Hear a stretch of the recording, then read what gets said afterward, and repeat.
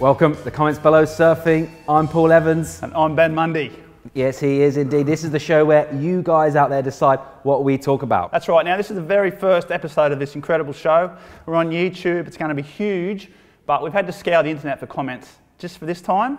In future, we want you to write in. We want to hear what you want. You shape the show. You decide. Give us your comments. Post them below. We will talk all about them. I promise you that. Yeah, well, we've got a packed show first time out. Some big topics here today. Massive surf all around Europe, around the world as well, but particularly here in Europe.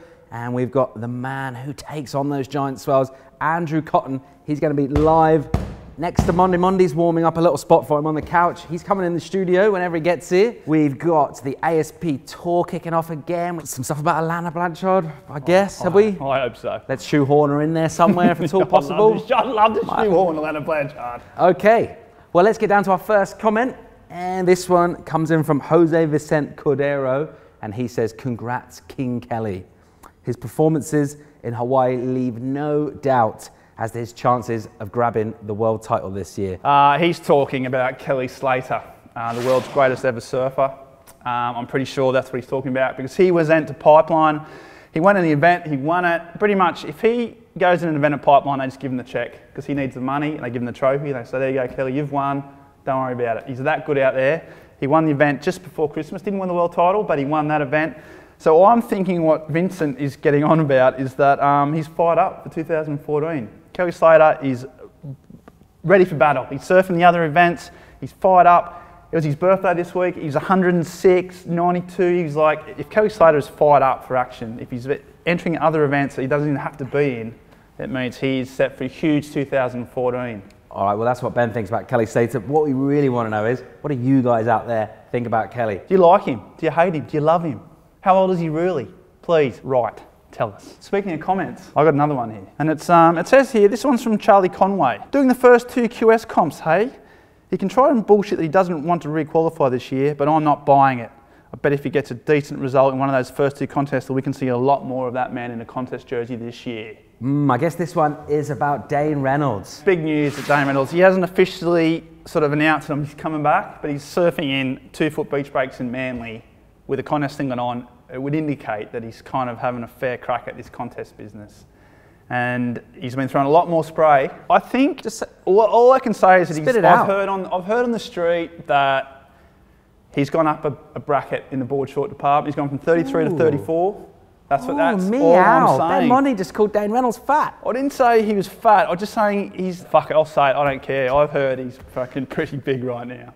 Yeah, not like, whoa, like fat, but more fat than he was. Give an Australian half a can of Stella and he starts dissing the greatest surfer that's ever lived. But we want to know what you guys really think out there. What do you think about Dane Reynolds? How badly do you want to see him back on tour? Would you rather he carried on doing his indie thing and making his little movies and being cute? Well, it has been a crazy winter in terms of swell. Non-stop huge waves pounding the coasts. And well, one wave in particular has had massive mainstream coverage. It's Andrew Cotton. It's a beast of a wave. Let's have a look at it.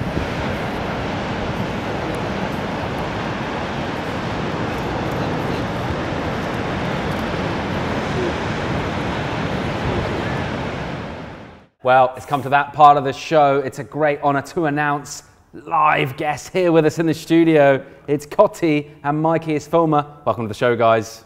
Thanks for having us. You. How's it? All right, well, Cotty obviously doesn't need much of an introduction, been in the news a lot lately. We've got some comments about him and about his exploits. Let's go straight down to the first one. And this one comes in from Alex Hamilton. And Alex is saying, whether he made it or not, this is the biggest wave ever ridden. I don't actually know. It looks like the biggest wave, doesn't it? It looks pretty big. But is it though? You know, like, does it really matter? I don't know. Does it? Does it matter to you? Not really, no. It's probably the most challenging straight hander I've ever had. But, you know, one wave in a 4-hour session is not fun, is it? Mikey, what do you reckon? Biggest wave ever ridden? On the spot? Yes. And on that note, do we get, I mean, is someone going to answer that? Is there going to be an official measurement? Will the XXL give it official size? When does that all stuff kind of happen? Or do you... Yeah, I suppose it's entered into the Billabong XXL, so, you know, luckily they measure it, not me. So I think Cotty says yes, it's the biggest wave I've ever ridden. That's what I can get from that. Moving swiftly along, Acid Clown 33, and Acid Clown saying, riding straight down the face and getting wiped out before you even get to the trough doesn't count. Ooh. You have to at least make the wave for it to count as Ride of the Year. Ooh, meow. Ouch. Well, I didn't fall off on purpose. I was trying to make it. You know, like if I'd made that wave, they'd go, what's the guy doing? He's shoulder hopping. Nathan's already won a Ride of the Year. Didn't make his wave. Do you know what I mean? Like, yeah, he didn't make it out of that. So, yeah, I don't know. I think that you know, like that question's already been answered, isn't it? This one's from Freddie Johnson in Aberdeenshire, up there in Bonnie, Scotland. And Freddie says, following his dream? Question mark. What a very silly quote in this case. He jeopardised his loving family's future. That's what the numpty did. What do you say to Freddie? Freddie. What do I say to Freddie? Tell him you hate plumbing. Yeah. I think that picture, one picture of like one person going down like a big wave, whether it's anywhere, whether it's Chopes, Nazare, Jaws, or whatever, it doesn't really tell a picture of like dedication, safety team, preparation, like the sort of my personal safety, my flotation and stuff that I work on. Garrett's one of like the best watermen in the world, best rescue drivers. You know, we've got a backup ski, we've got medics on the beach, we've got communications. Do you know what I mean? It's like a massive setup. I think you can summarise that by saying, Cotty, you probably don't want to say it, but Freddie, you're a fuckwit. Right? That's how you know. Even all his safeties at that, Freddie. That's a good way to encourage the commentators, Ben. Yeah. Well, fucking bring it on, comment all you like, but if it's, you know, I'm going to say I'll call it. And I believe didn't you have a question yourself? I think I did, yeah. I was just thinking, now there's been massive swells in Europe, it's all been going on, and do you ever think that when as big swells come that you might actually go and surf a wave that breaks? You ever think of that? Well, I thought that's like Mikey. You want to film a wave that breaks? Yeah, I'm pretty keen to get him onto a wave that breaks at some point. That's my question. And that's all I want to do as well. You know, all right. Of course, you know. The thing is that we're lucky enough to be on a project here with Epic TV, and so our mission is out to get like the biggest wave. I want to go and surf Mulletmore at 80 feet. Of course I do. But we haven't had any of those swells yet. Okay, well, we touched a bit on Mully sessions before. Tom Wright says some big and gnarly waves at Mulletmore last weekend. You weren't up there, obviously, but I guess you checked some of the footage out, Cotty?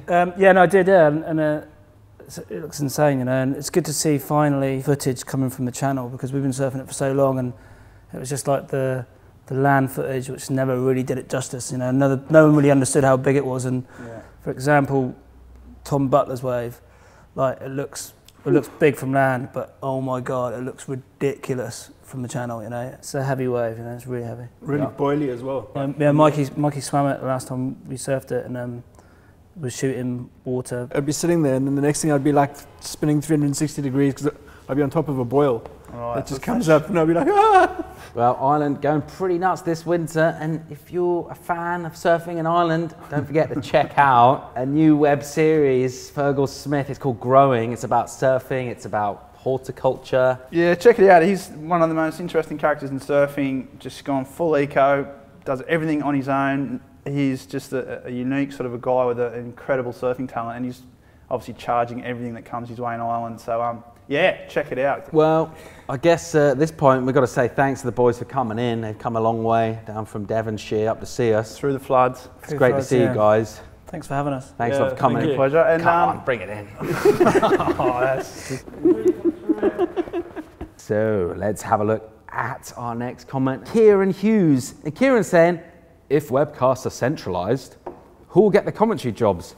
Besides Oki, of course. Yes, I know what he's getting at there. He's talking about the commentators on the webcast. So all the events on the World Tour are broadcast live, and they're pretty good. They're good webcasts. You get to see the surfing, you know, you get to see your stars, but there's some commentators and they divide opinion. Some love them, some hate them. There's guys in there you can't stand. You can't imagine anyone being annoying talking about surfing, could you? As if that would ever happen. Yeah, I can't even, fuck, it's actually blown my brain, that concept. Well, I guess the story here is, you know, same guys at every event, and the idea behind that, I guess, has been a bit of talk with, in the past, every event's got their own team, and quite often they're people that work for the brands, and it can become a bit kind of pally, and it'd be good to see a bit of impartiality, a bit of consistency. Like you said, everyone's got their favourites. Ben?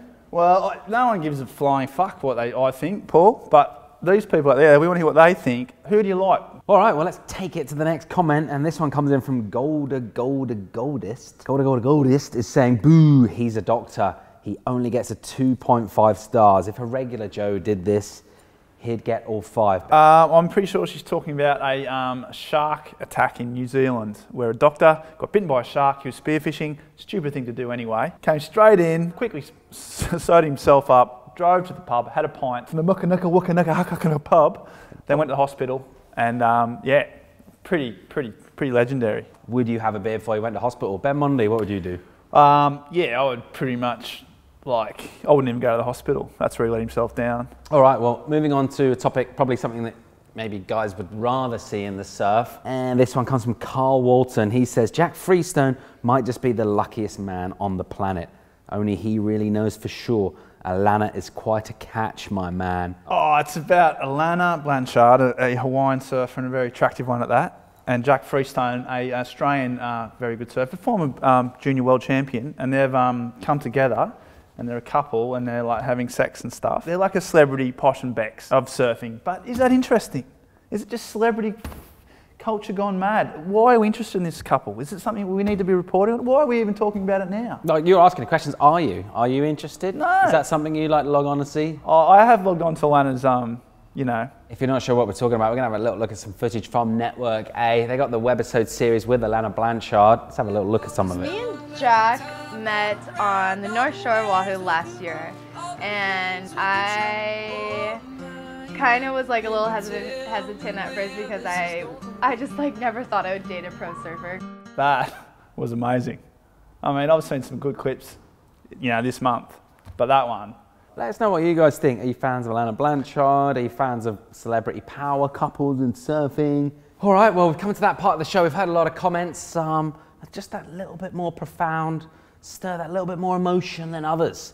And this is the part we like to call Deep Thoughts. I love deep thoughts. It's my favourite part of the show. We've got one here, and this one comes from Hawaiian pro Najee Melamed. She's on the A qualifying wise tour old soul. for the ladies. And Najee, well, she said, there are pros and cons to every age, but I just really miss being 10 years old. Oh, look, of all the time, if you could pick the time in your life that you really want to be, it wouldn't be 10 for me. No pubic hair is a big thing that I didn't enjoy. No money, no freedom. Mum and Dad had to drive you to the beach. What are you on about? Yeah, that's all you had was freedom. I mean, look at Kelly Slater. He's like 79. Did we say his birthday was this week? He's still might be having his best year of his life. What have you got? I want some more deep thoughts. We need deep thoughts from you. Seems like we've reached the end of the first episode of Comments Below Surfing. We've had a bit of fun. We've had Andrew Cotty on the couch. We've had some big waves. We've had some Kelly and Dane. Lana and Jack. We've had Lana and Jack. We've had sharks. Bit of everything. Any of these topics, any topics in the world of surfing, you let us know what you guys want to talk about. Subscribe to Line 9. It's been fantastic. I'm Ben Mundy. That's Paul Evans. Get a dog up here. Woo! Can we just talk about how big his testicles? I mean, I can still see the imprint just down here on the couch. I can feel the warmth of his testicles because they must be like, I think, look. As long as you're enjoying yourself. You can still see the imprints of his massive testicles.